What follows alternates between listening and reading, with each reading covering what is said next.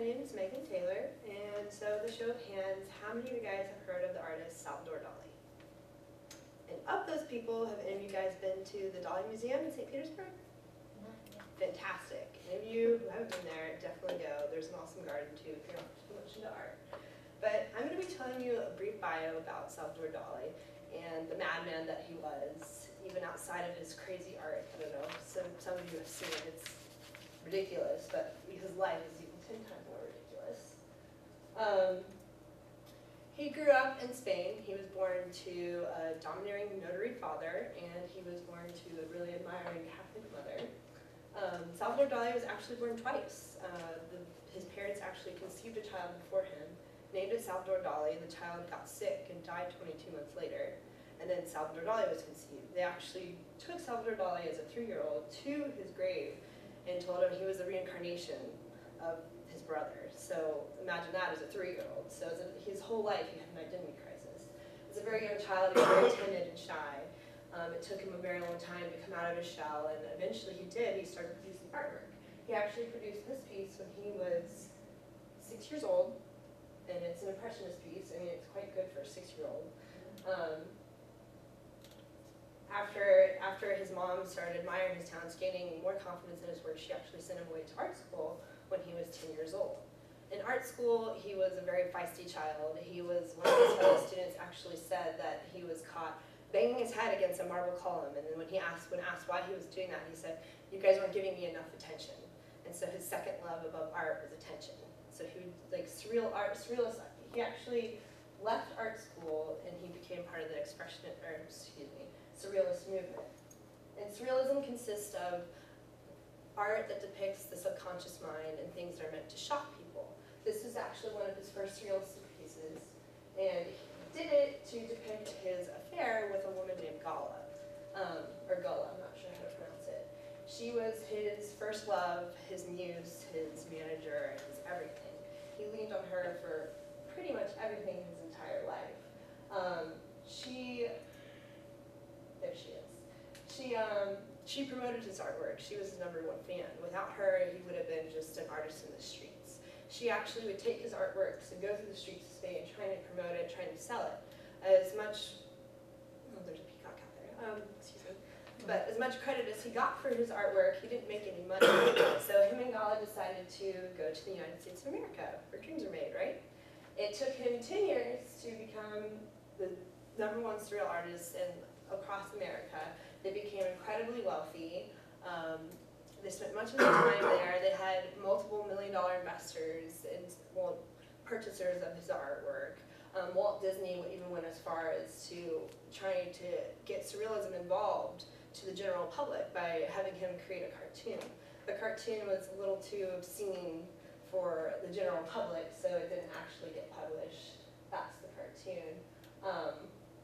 So after 10 years spent in America, Salvador Dali had kind of lost his way. He was running out of things to paint.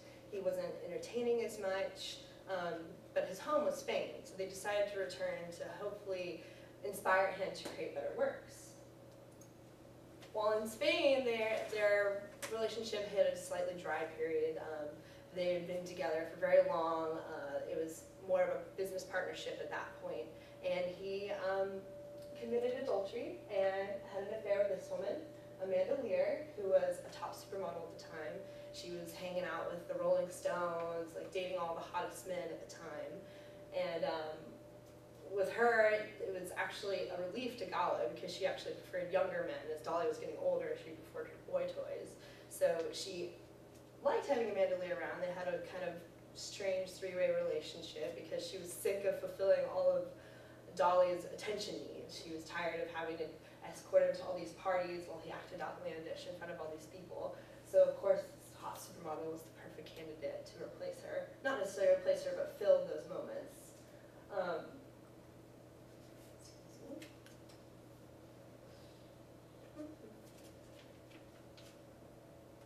During the time when he was dating Amanda Lear, it was during the 1960s, which was during the free love movement. You know, where the hippies, they were gathering, and like he had became a famous star at the time, and he would go to these gatherings, and these famous people, you know, like the Stones,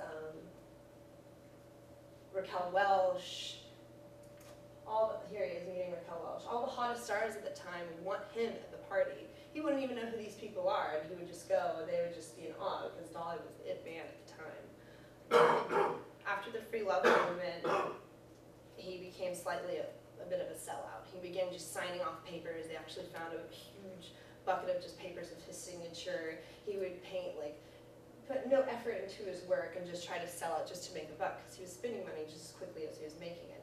As wealthy as he was very into extravagant clothing and an extravagant lifestyle.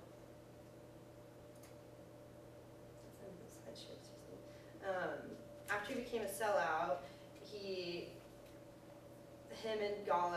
Gala started using him as a money cow.